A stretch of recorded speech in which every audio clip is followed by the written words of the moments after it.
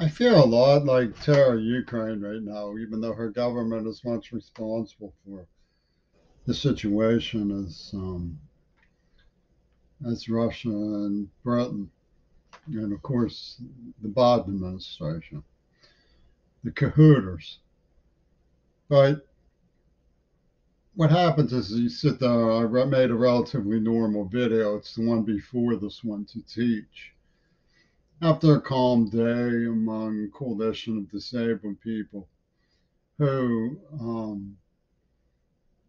we get along pretty well with. Even when we had strangers, we got along pretty well today. So it was relatively normal, quiet video. But Yoko Ono and Peter Gabriel and an attorney named Amanda Harcourt working with the county of Pierce County in Allegheny County have for many years hotwired um, my home computer to induce terror. It's an art project of the Beatles to trigger, to sabotage recovery. And they induced terrible trauma in me as a child. The before and after Mr. Rogers pictures that I put up show a beautiful, well kept, shy, soft spoken, honest student, Bob Dyke, a man in a preteen, early pubescent, with his mind ripped out, shattered from homicidal brutality. That's before and after Mr. Rogers, because it's before and after Mr. Rogers' um, gardeners got their hands on me. So when Pittsburgh says they know best how to manage the lies that they tell. And I was thinking about Martha Gellhorn and Amanda Hark, Anne Rand. Of course, Amanda Harcourt is in it for the money. She'll do anything to anyone. Take a moment, look at her boss, Peter Gabriel. He claimed to be from Amnesty International, in which he tortured somebody and then set up a fake organization to whom to appeal, who would then blame the victim for their own victimization and torture them just to see if anybody ever said anything, murdered their friends, raped their friends, just to see if anybody ever said anything. County of Allegheny and Pierce County say, we'll help you get away with this, Peter. And so, what does Amnesty International? What's their bumper sticker? What's their program? Comes straight from Penis Gabriel's mouth. He says, "You say I must be crazy because I don't care who I hurt, who I hit, but I know it's me it's hitting out. I'm not full of it. I don't care who I hurt. I don't care who I do wrong. This is your mess I'm stuck in. When I take out my bottle full of power gasoline, you can tell by the applause of Ryan Mello and Ed Gaines where Penis Gabriel has brought people under the table, has brought people under the table. This is the mind of these evil people, the true mind of Amnesty International. I don't care who I hurt. I don't care who I do wrong. That's the true, actual aspect of Peter Gabriel that's behind Amnesty International. That's the reality. Okay. And they took a timid, brutalized child and drove me into such duress I was homeless for 2 years, raped and murdered my friends and people I loved, and put me into Parkinson's. Okay, these madmen will not stop. They're full of ravenous, carpet chewing evil. They can't stop themselves. And when they need to lighten the air, they go out and make some practical jokes. And people go, oh, it's just Peter Gabriel being Peter Gabriel. Psychopaths.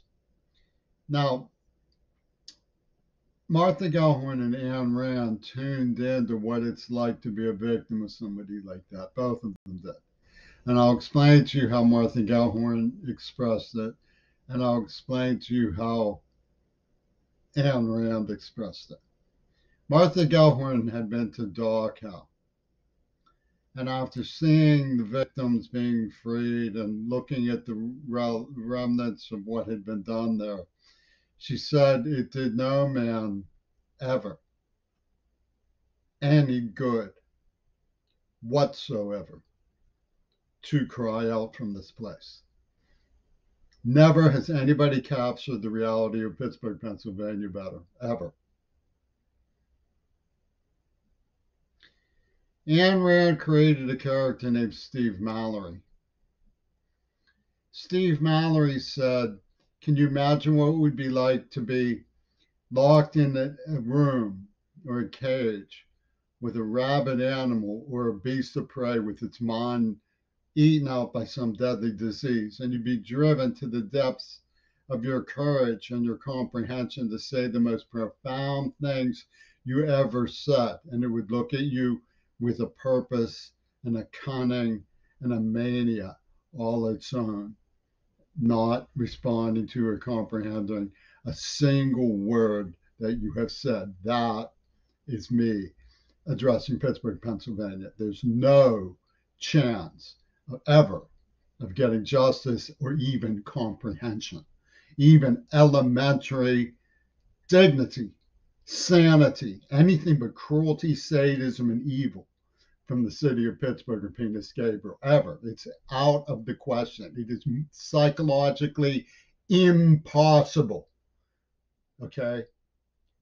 Now you have to try to grasp that to understand how it is that the buttons they push in the computer control board to taunt me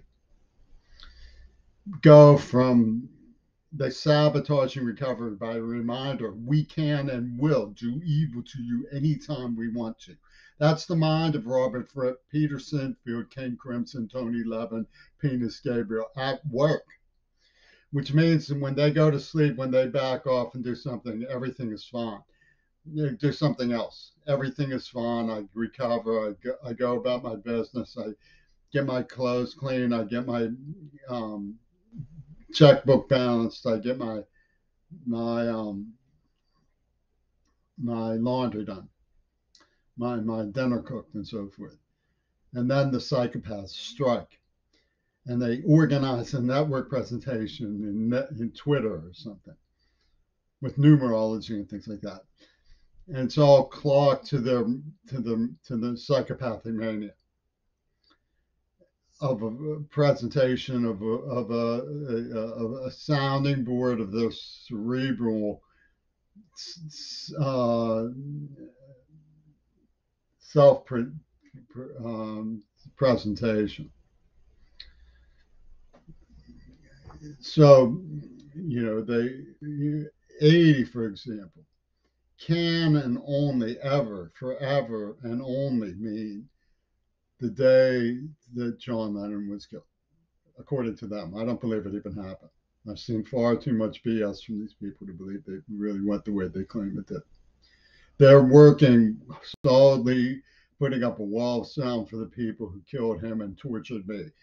And there's no chance that they would be doing that if they really killed him. So he must have been behind torturing me and pulled a Houdini. That's what the evidence shows. And that takes a lot of courage and a lot of research and a lot of hard work to pull together and show the construction that they've built. A pure, solid deception.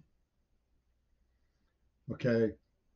So 80 can only mean that. There's nothing else it could possibly ever mean. So when they put that up, they mean we're accusing you. That's how they operate. That's the only thing it could possibly mean ever to their minds. I know that from repetition. They used it over and over again for that purpose and have for decades. 80 can mean nothing else except we accuse you of being to blame for the murder of John Lennon, which they never voiced, never advised me of the charges, never justify, never rationalize, and never explain why they are the ones who authored the script, why they are the ones who are working with the people who they claim did it. They never answer any questions about any of that. And they know that it will jab me like a knife in the back, which is Britain's secret weapon, knife in the back. Anytime they show it, because they've used it to write my death advocate, they've used it to poisoned me with Parkinson's disease. They've used it to murder Cersei Kennedy and two other Kennedys. So anytime you see the 80, it's like a KKK. It's like a burning cross, if you're me. And that's why. So when Navos comes down on their hang gliders, we're needy pods. We have professionals who went to school and graduated. We're Phi Theta Kappa too. And we're here to tell you that A doesn't mean anything of the kind, that he's a paranoid schizophrenic. You'll have a fact check that you can run back by that shows the rationalization processes. That's how they think. And they have all sorts of little switchboard nuances that come from their creepy, crawly, weird music. The macabre. It comes from King Crimson, you know. The bellowing Balrog of sentiment, crawly stuff that they play all the time. And they impinge it. That's the word they use. They impinge it on the persona. That's how they talk about it. We impinge on the persona. This, you know, so don't think I don't notice when Ed Gaines has contacted Ron Mello and they put up a dynamic duo in my Twitter. It scares the living shit out of me. Of course, it scares the living shit out of me. I'm dealing with the criminally insane. How could it not scare the living shit out of me? They're murderers. They're psychopaths. Penis Gabriel is a rabid animal.